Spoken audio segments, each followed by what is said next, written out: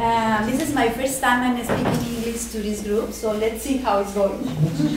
I used to speak in Spanish, and I really love words, and for me it's a big challenger, because I knew that I don't have enough words to just express all what I want to share with you. And whenever I do a consultation, or a speech, or a cooking class, or when I be in front of people and I serve to others, so I invite everybody just to be feeling more than think. So I invite you just 2 minutes, or maybe one, to even to help me to be canalize the words we needed to hear today. Because it's not just that my words is to be, oh, she's speaking English and she do it well. It's just to, something that I give you today is useful. Is useful, is the word? Yeah. So please help me just to be relaxed and don't cross your legs, close your eyes, and put your back straight, and just to feel, because we are always in the time of think. And feel is almost against to think. So please close your eyes. I close my eyes with you. Then it's a time to me as well to be relaxed. I'm very, very nervous.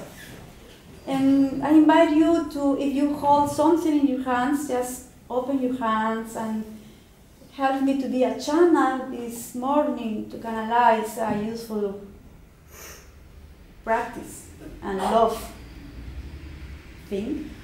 So, of course, when we close our eyes, many thoughts come into our mind, like opinions, judgments, and many other material of the mind. So I invite you to feel your feet, just to feel if the feet is comfortable, is open and relaxed, and growing to your legs, and feel your bottom relax, and feel your hands relax, and going to your nostrils, and feel the breathing, just the air coming as it coming, and feel the air going out like it is natural. Just feel your breathing, your natural breathing, don't change, just observe how it's in, how it's go out.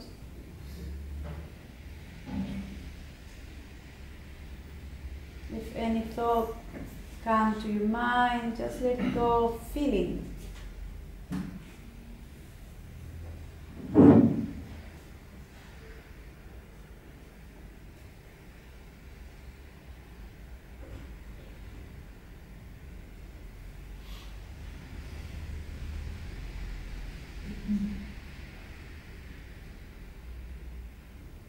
Put your hands, I don't know how to say that, together in prayer position, and do this. I don't know how to say it in English. As much as you can. And let's put it in some place of your body you need. It's needed now to just be in touch. Just to touch you, to feel.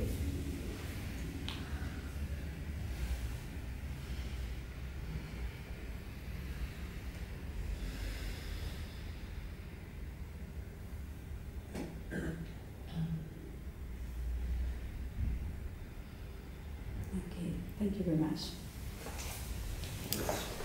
Well, before I do my short lecture, I would like to share with all of you that 1 year ago, when I been last conference, I thought very inside me that we have to do some practical things with macrobiotic. So I take a plane to Dani Mayor in Barcelona. I met Maria Casal in Madrid and Egoitz in País Vasco, and I said, let's go to do something that really change. We work hard, we do an association, we have we don't say Spanish association because we are not sure if Spain continue to be Spain, but we do Macrobiotic Unit Association. We work really hard in a year. We have now government papers and everything with this association. And the next November 18, we have our first Congress. We expect 100 people. And we have support for natural food factories in Spain. And we consider we have 1,000, could be more, no, Danny? 1,000 people involved in Macrobiotic in Spain. So we want to do, we have a web page that Danny will share with you this afternoon. We have a Facebook as well. And we would like our illusion is that any country has its own association, and then we can be a federation. And with this federation, we have more respect from outside. The idea of have an association in Spain is because we find out like how vegan has association, Reiki has association, and have some respect from the government. Even yoga, we have a very strong association in Spain. And when the government want to change things in the yoga classes, the association was there, like a group with identity, and the government has to do backwards some steps, because we are there now. So we as Macrobiotic, I think we do a really great job throughout the history, but we do it so local. So inside, we don't show, and when we show like Mario said, some very ideas, but not really. So it's just an introduce you our association to welcome you to come to visit in November 18th to our Congress. You are all welcome to come. And yeah, we want to fill that web page with many things, and one of the things is home remedies. So here I go with home remedies.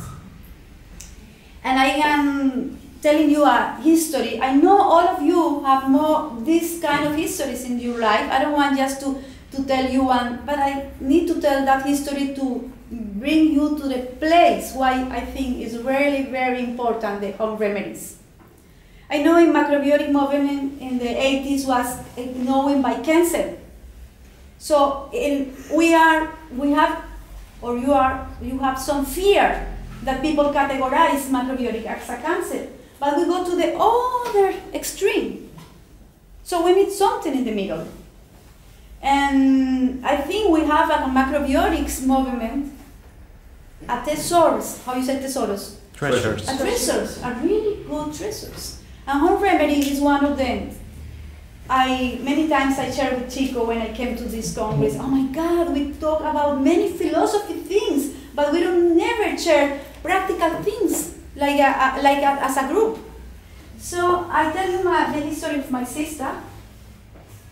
We are 4 kids, and when we are a child, my father used to say to me, "You are so beautiful." And my sister said, "And me, father?" And he said, "You are a good girl. Oh. You are a very good girl." Good girl doesn't exist. Exists kids. So I was rebel and allowed me to be rebel. And she has to be very good girl, otherwise she loses her status. So she do it a very good girl. My father wants me to study to be a lawyer. I don't. My sister do it. She was a lawyer. And not just a lawyer, she has to prove to my father that she's really good enough. She was one of the most important lawyers we have in Colombia. She used to work to the parliament in Colombia, and has a terrible illness. When she was 14 years old, she has to have penicillin every week. And she was visited for the best doctors in the world. You know Juan Elkin Patarroyo? He was a Nobel Prize in medicine. And she visited her. Then they discovered when she was almost 18 years that she had some kind of lupus, arthritis rheumatoid. So she took cortisone for 20 years. She took anti-inflammatories for 20 years. And she took, for the last 10 years, methotrexate, that is a way of chemotherapy. Terrible life. She's too soy too. She wants to be mother all the time. She was not possible. She was infertile. She do the first treatments in Colombia to be artificial fertilizers. She has many miscarriages. And not kids. But she has a very good job. with secretaries around and people, very terrible, painful illness. 17 years ago, when Emilio and I married in Spain, she came to my married. Is married? Married. Well, thank you. You are very good with me. Yeah. And I saw her and said, Miriam, I can't believe it. We help a lot of people. You are my sister. Please, it's your life. So, she started Macrobiotic. She take for her 1 year, just 3. She start with the basic, simple things. With this another treasure we have in Macrobiotic. That is a treasure more important than science and everything. That is yin and yang. This is a treasure. I don't know why we regret of that. This is a really treasure. Because could be just a standard macrobiotic, but it's knowing how is her condition and how are his constitution, it works in her. She started, and after 1 month, I have to say that she has a very special condition to be cured. That is, all her purpose in life was to be cured. I have to say that she was by that time vegetarian. She do magnetic things. She do bioenergetic medicine. She do all kind of natural treatments to be cured, but still not cured. So she started that diet that was really terrible, because we start to take out a bit every day, small grams of medicines, just slowly by slowly. And then I find out that it's not only food, of course. So after 1 month she started that diet, I suggest her to do a vipassana. She did her vipassana, and was incredible, because when she come back, she told me that in vipassana, not thinking. It's not a creative think. It's not a creative meditation. It's not to create another reality. It's to see what it is as it is. So she feel that when she was a child, of the angriest, she never behaved. She was a very obedient girl, but all that anguish came to the joints and poisoned there. And when she was in Vipassana, I feel like, how all the poison go out. And I think it was 70% of his cure. I'm sure about it. But without food, that 70% was not whole. So, home remedies. It is home remedies. Pain. It is a very painful illness. So every night we make ginger oil, sesame and ginger oil, and brushing her joints. Then in the morning, that was less pain. Her kidneys has to detox a lot, thousands of chemicals. So ginger compress help a lot, because it has a lot of mucus inside. Those mustard plasts, is like that, mustard plast, helps a lot to discharge. So this daikon and kombu and shiitake help a lot to discharge as well, because she is discharging a lot of garbage. Give this emotional was like this. So this sweet vegetable broth make her established. So use those home remedies with yin and yang, not just as a miracle. It's not because good or bad. It's knowing when we have to do it, for how long we have to do it. Help my sister to be now. After late 40s, she be pregnancy. I have a great nephew, 13 years old.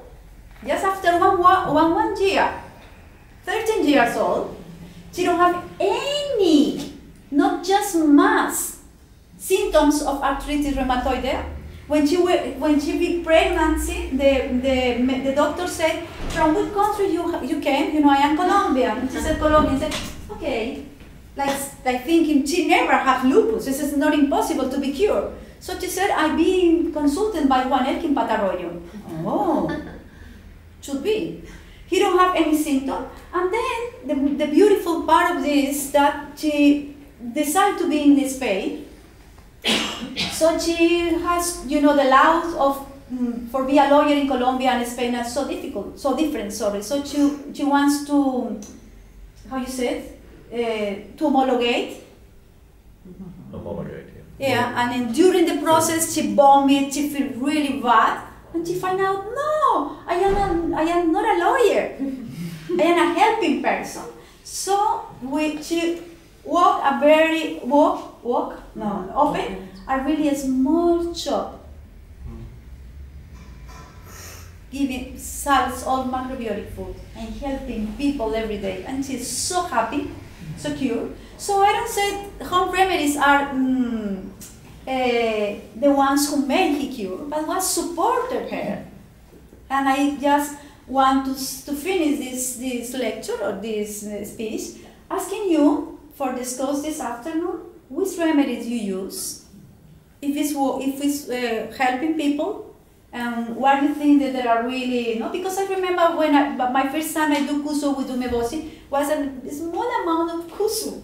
And we used it just when really was needed, and now we use more kusu. So I would like you to share this afternoon those practical things, and I really think those treasures for remedies could be in our web page. This is part of our identity. One of the things, like Mario said today, that the media is talking about macrobiotics. Good, we get it. If people is talking about macrobiotics, we are making sounds. So that's good. The thing is, we have to have our identity, to be agree. We are never agree with definitions here. It's incredible. So to be agree with humildad, how you said humildad? Humble. To some that idea this very proud. And to be now as a professional, I think it's more in the atmosphere this year to define to what things are important for us, what things nos reflejan como grupo, nos definen como grupo, define us like as a group, and that's it.